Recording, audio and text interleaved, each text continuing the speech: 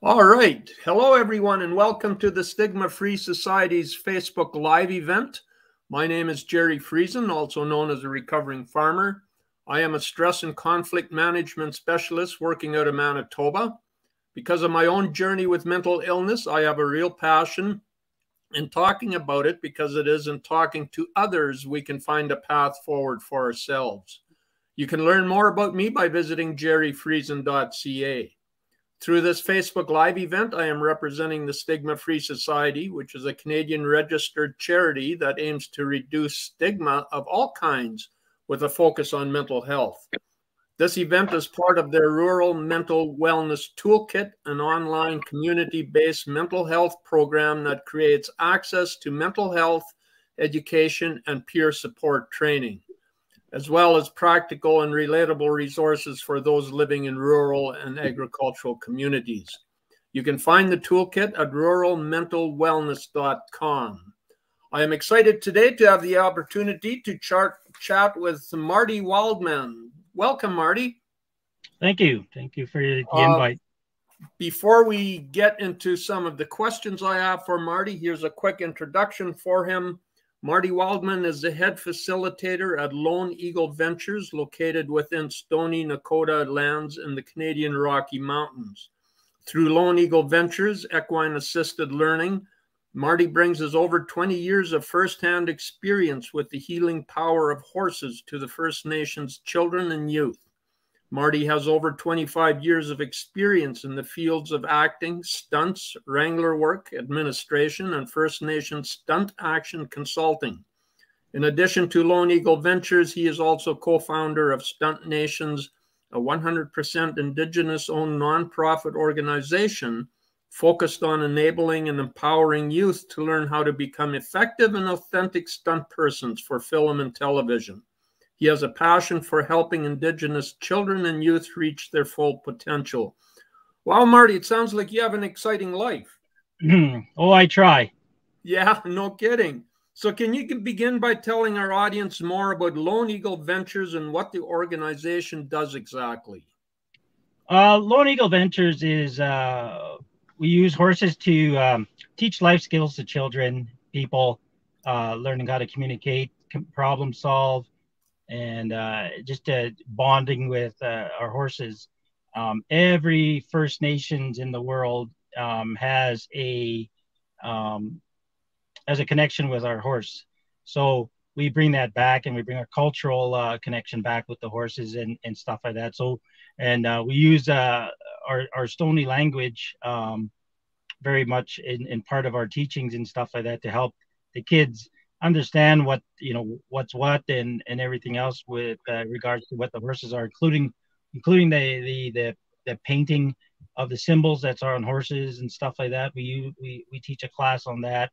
Not only that, but we, little things like grooming the horse, stuff, things like that helps connect people to the kids to the horse, and which it goes beyond that because they start taking care of something else that big, then they start taking care of themselves. So that's what we want, right? We want to have those moments where we say, aha, there's a teachable moment, and we take that time and we sit and talk with them and tell them what they learned today and see how they feel. Yeah. I interviewed someone a while ago that does equine therapy, and I learned a lot about horses then, and those horses are amazing animals. Yeah, they are. They're at a different level than we are, for sure. Yeah. So what is equine assisted learning? Can you say more about that? Equine assisted learning is that we go through different obstacles in order to, like, there's the best way to put it is that there's obstacles that are built that lead up to a certain thing that, like, again, maybe the object of the day is teamwork. So there's an obstacle around that makes the teams work together and communicate and problem solve and stuff. And then, and again, that helps teach those life skills that a lot of our First Nations children, including myself, have missed out on.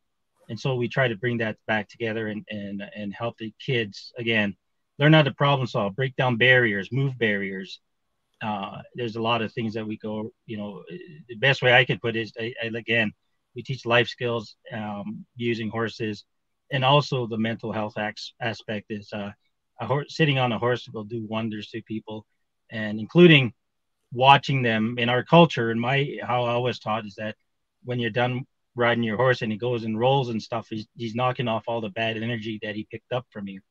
Oh, really? That's interesting. But that's in my culture. It might be different in other places and stuff, but that's what I was taught. Well, so there's that direct link again, and this is what we talked about a few weeks ago, between a horse being able to sense that negative energy. Perhaps it's mental health issues that the horse can sense. Oh, definitely, yeah. Can you explain a bit more about the connection, while we just talked about it, but between animals and mental health? Well, animals, like specifically the horse, he can pick up on how you're feeling that day. A horse mirrors you. So if you're not feeling like you don't want to do anything that day, well, your horse is going to do the same, and he's going to make you want to check yourself and do, what's going on with you on that day. If you're feeling down, or if you're feeling, you don't want to, you're feeling angry, your horse will pick up on that. A horse can pick up on your heartbeat and how you're feeling from about 10 feet away. So he knows, again, he's at a higher level than we are intellectually, and, and stuff, even how our body language moves. Horses can't talk, but they're masters of nonverbal communication, which is what we teach the kids is, and even in our world, 80% of our communication is done with body language. Our people are very, culturally, our people are very, we like to watch, so we're visual learners. So, going back in time, our people always talk, use their hands and gestures, including pointing with their lips, right? Stuff like that. So, we've always done that in life. If you watch stuff like Dances with Wolves, where they're pointing, and that is culturally correct. It's because we did use our hands and stuff to do a lot of our teachings. Yeah, that's incredibly interesting. I actually wanted to circle back a little bit. You talked before about putting obstacles in front of the kids. Is that the way you put it? What kind of obstacles are you referring to? So we have pylons and squares. Like we make squares with rails and things, and it's as simple as listening to the instructions. So we have one exercise where we tell the kids, okay, well, you can't. You have to get your horse to step in the circle or in the square, and get him to step on the glove. And how the only rule is that you can't step over the boundaries. So there's a boundary there, but they get so focused on something that nobody ever thinks like there's an opening on one side too. And even when I do my teaching, when I talk, I walk back and forth through the opening, and nobody picks up on it until you actually explain it to them. And then we go back to just like, those are the kind of teachings or problem solving that we're trying to teach again. The reserve line is a very big boundary that a lot of people are scared to leave, right? And, to go out there and do something and come back. I've been fortunate enough to be part of Hollywood and part of a great production as Outlander, where they took us all to Scotland. So, if I was too afraid to leave, I would have never got those kind of opportunities. Yeah. So, and stuff like that, that's what we teach, is that the opportunities are there. That's why I use myself a lot as a tool to say, well, this is what happens if you do decide to leave, right? Yeah, when you step outside of what you feel are limitations. Yeah, and also moving the boundaries. You could move them, but nobody's ever decided to try to move them. Or there's one. And it's funny. Some kids will pick up on it. We had one student come, and he lifted the horse's leg and got him to step on the glove. Nobody said it was wrong. He just had to think outside the box, right? And figure out a way to get it there. Yeah. Well, that sounds like that's a really good way to overcome what we often perceive as challenges in life. It is, yes. The work you do to uplift and empower youth and other folks within your community is extremely inspiring. What drives you to do that work, Marty? I guess for myself, the way I grew up again is the old stereotypical home. Grew up in an alcoholic setting. I was abandoned as a kid. My parents were both residential school survivors, and so forth. Their parents went to residential school, so it was a very hard and trying time. And while I was trying to find myself and trying to find ways to fit in, I learned the different crafts, I guess.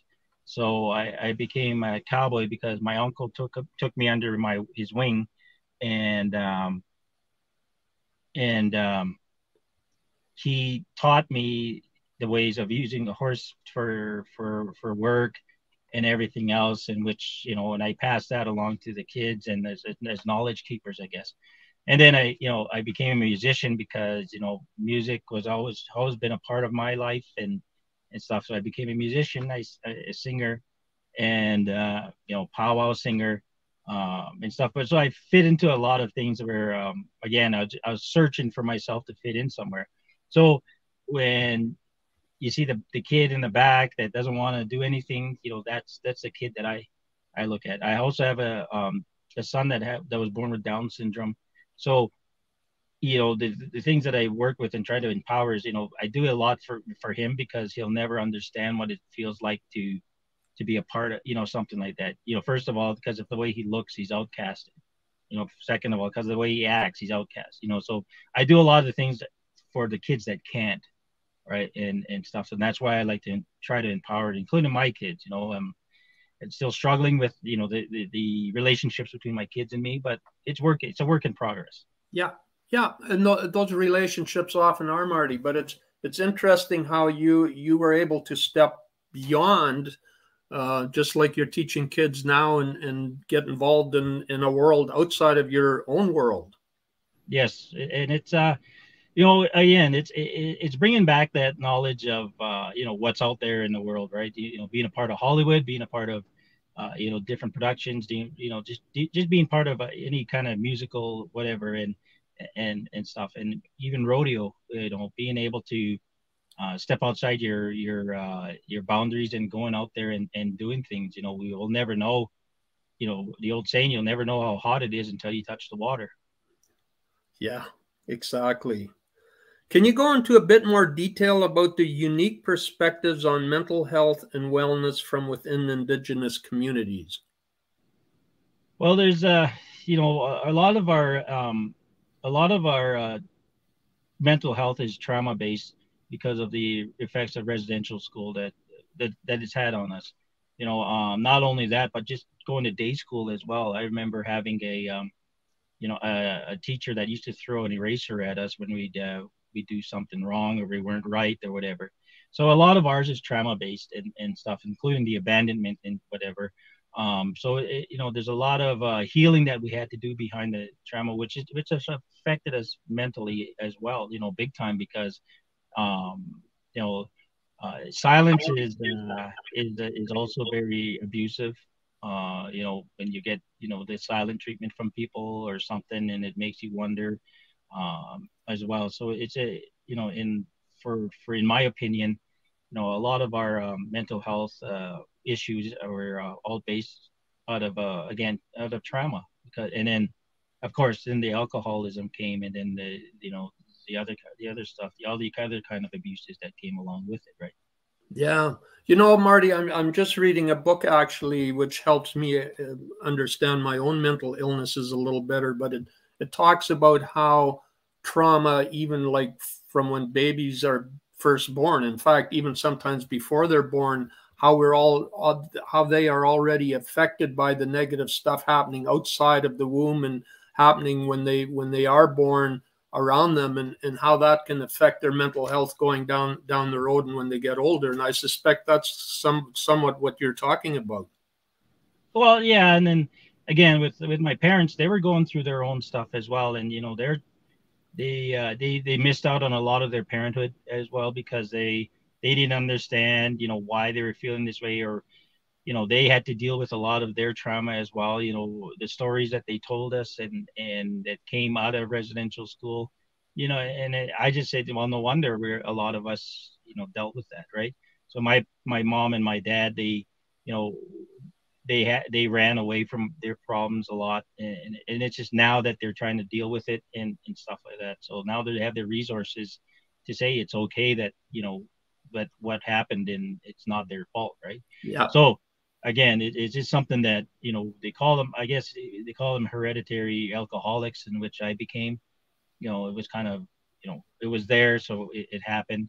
But, you know, it's still, again, stuff like this is what we're doing, is learning how to think outside the box. So whether, you know, whether they reach for a bottle, whether they do this, whether they do that, you know, is something different.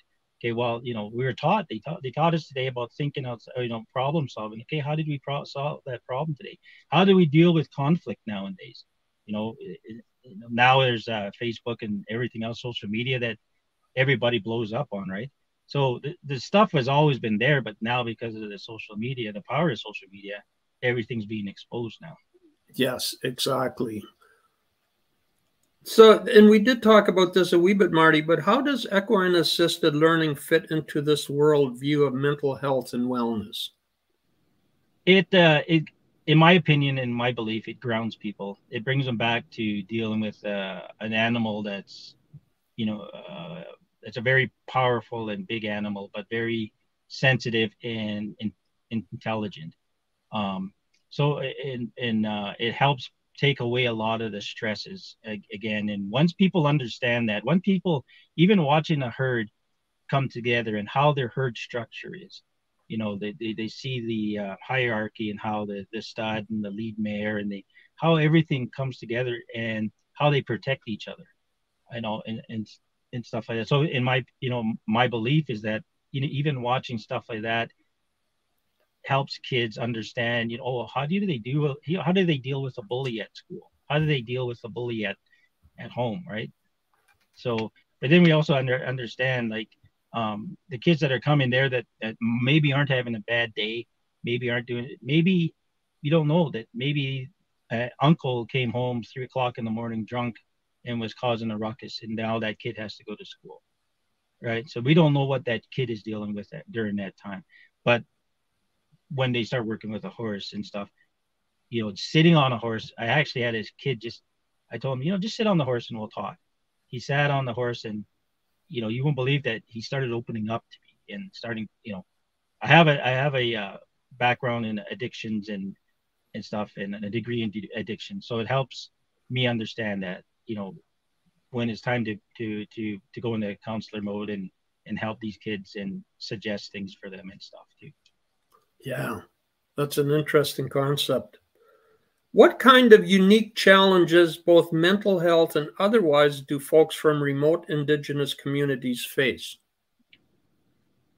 Well, I have worked in a few remote places, and its resources, and how do they get resources? A lot of the times, they're they're they're met with a lot of prejudice. So there's they reach out to a professional, and they're not treated very nicely, and they don't want to go back, right? And again, it's all that trauma based knowledge or that we have. Like if we're afraid of RCMP. You know, we were taught to be afraid of RCMP and anybody in uniforms because of what the abuse that they put on my grandmother and my grandfather, my mom, my dad. So, you know, stuff like that is, in my opinion, that it's really hard to get past that. Like, how do you reach out to somebody, and, you know, and then, like, even doctors now, or go to the hospital nowadays, like, and it happens to me. You know, I went into a tire shop yesterday, and the guy was like, you know, he didn't want to deal with me because I was First Nations. Like, and I don't know what he went through with somebody before, but I have to put myself in that position too as well. You know, he might have had a bad experience, and he thinks everybody's that way, right? So, and that's kind of mentally, you know, and it's tough because, you know, reaching out for help and not having the resources there, or being looked at as a different way, would make anybody not want to ask for help again. Yeah, you know what? You have this amazing insight, Marty, when you talk about how you were discriminated against, and yet you take that next step to try and understand perhaps what that other person's experiences has been, which is driving that. And I think if all of us could do that more, we'd be a much more understanding society in general. That's true. And even with people with mental health, I worked with the homeless people in downtown Calgary on I worked for the dope team for the Alpha House for a couple of years, and just seeing that as well, like, you know, it's happened to every race around the world, but you know, it's, you know, they're dealing with their depression and mental health and stuff. So, you know, or you know, just to sit there and listen to people and stuff, it means a lot to a lot of people. You know, they don't want handouts, they don't want this, they don't want, but they just want somebody to listen to, you know, to be heard. And that's, you know, a lot of the times, you know, I was always taught, you know, are you listening? Or you just, you know, just hearing things, right? Yeah, exactly. You know, when I read your bio, Marty, and then I saw you, I'm going, well, you're not old enough to have experienced everything that's in your bio, but there's that one piece in here that really is intriguing for me. And so can you tell us more about stunt nations? So back in 1994, I believe, I was working on a show, a Canadian show called North of 60. I played the bad guy there, and my head guy on the show was Nathaniel Arcand. So we were sitting in the green room on set one day, and we started talking about. I was doing stunts on a film, and then they hired me to be an actor, and I said, you know, but I can still do my own stunts. He said, well, it's really hard to find Indigenous stunt guys to double us. Back then, it was okay to paint people red and you know, paint people different colors, but now with everything that's happening, that doesn't happen anymore. But it still happens to Indigenous people. There's a show just recently that wrapped up in around Calgary called Wind River, where they brought in a bunch of non-Indigenous people to double the Indigenous actors. So really? So stuff like that. So back then, Nathaniel and I said, well, we should start looking at something to train our youth to get them, you know, get them going in this. And you know, Nathaniel and I, he became, you know, he started doing a little bit more films than I did, and I stuck with more stunt acting and whatnot. But then I stepped away from Hollywood for a little bit because I had a son with Down syndrome, and I wanted to, you know, try and be there for him. And then I got a call to go do Outlander. Over in Scotland, I reconnected with Nathaniel. Nathaniel and I have always been good friends.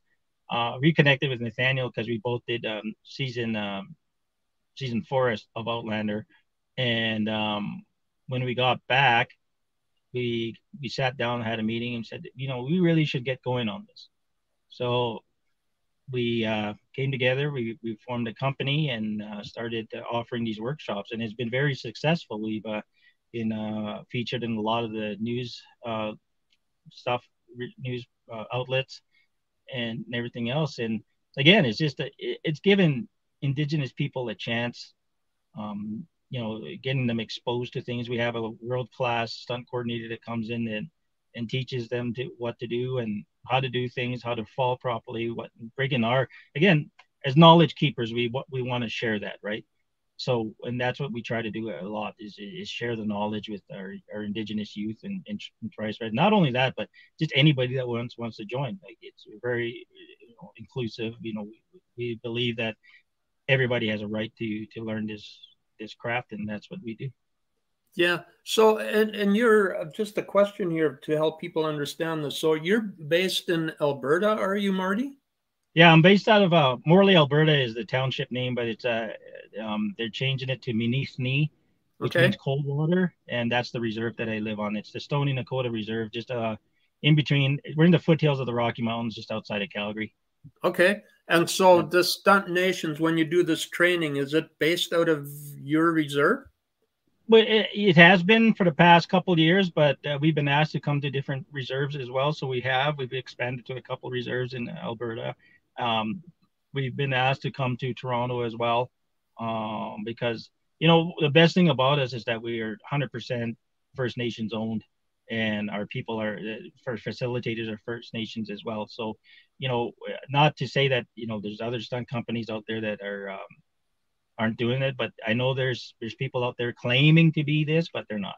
You know, it's the old, I guess, and it happens everywhere. There's people out here that can, you know, they change their last name to something else that sounds Indigenous, and then they, you know, taking all of our Indigenous dollars. Yeah, yeah, no. And so, what kind of interest do you get from your youth? We get quite, you know, there's lots, and not only just for stunt acting, but for we bring in people that have experience behind the camera, grips, sound, you know, stuff like that. And you know, they don't have to be an actor to be on film. You know, they can get into wardrobe, they can get into props, they can get. There's a lot of things that, you know, our people are very. There's a lot of talented people out there that, you know, that can do it now. Nowadays with anime as well, that there's a lot of our Indigenous youth are starting to get into anime. So, you know, it's like, well, you know, let's write a script together. Let's sit down and, you know, what it takes to write a script and how to put it together and stuff. So, you know, we're expanding those boundaries as well to help people understand what it takes to get into to this business. Yeah. Oh, that sounds awesome. Well, you know, Marty, I always run into this. Our half hour has gone by rather quickly. You lead a very, very interesting life, obviously, and do great work. Oh, But thank you. here's a last question for you. With all the work you do in support of others, what do you do to stay mentally well? Well, I've learned to take a lot of trips. I've learned to take care of my uh, to take what they call a mental break from everything. We've both my wife and I we find out this social media to give that part a break. We I talk with my elders, and you know, I debrief. We debrief on a daily basis. My wife and I do have a very good relationship where we talk and discuss the day. Um, but I go back to my roots when I used to sit on top of the hill and think about things and stuff. So I go back to that and I go on top of that hill and I overlook our place in Morley. And from my place, we live on the east side of Morley. So when we look out, we can see everything, the mountains and everything else. And just, you know, just being in that place and regrounding myself, it you know, brings me back to what my whole intentions are, right? Yeah. Oh, I like that.